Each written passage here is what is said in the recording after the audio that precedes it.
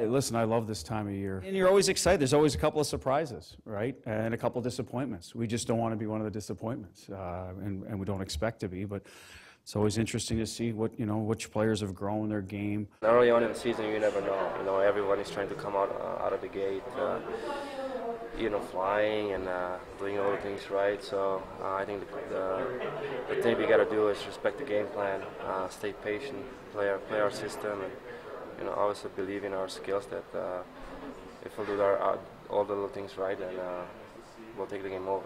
We want to show we're still a hungry team, and we will put ourselves in a good situation to start, and that's our goal. That's all we're thinking about is our first game in Dallas.